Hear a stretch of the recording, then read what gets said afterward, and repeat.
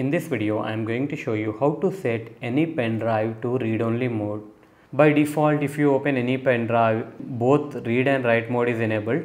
If you want to set this pen drive to read-only mode, what you need to do is you need to open the command prompt, type cmd in the search box and open command prompt as administrator.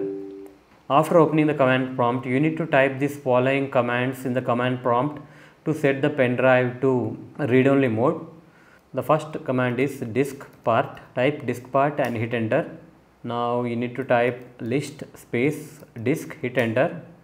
It will show you the number of hard disk connected to your PC or laptop. My pen drive is 14 GB size, so my pen drive location is disk 1.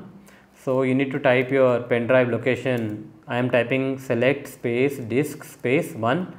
If your pen drive is located in disk 2, disk 3, you need to type that and hit enter. Now you can see the message disk 1 is selected. Now you need to type attribute space disk, hit enter. Now it will show you the state of your pen drive. Over here you can see that currently read only mode is disabled on my pen drive.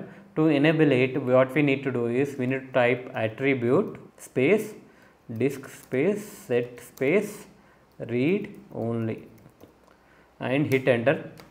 Now you can see the message disk attributes set successfully.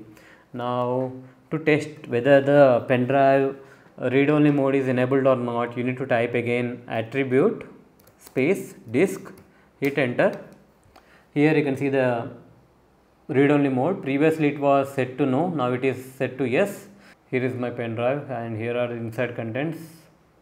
Let's try to format this. Right click on the pen drive and click on format and click on start. Click on OK. Now you can see the message, the disk is write protected. So that's it guys. In this way you can set any pen drive to read only mode. Hope you like this video. Please do subscribe to our channel. Thank you.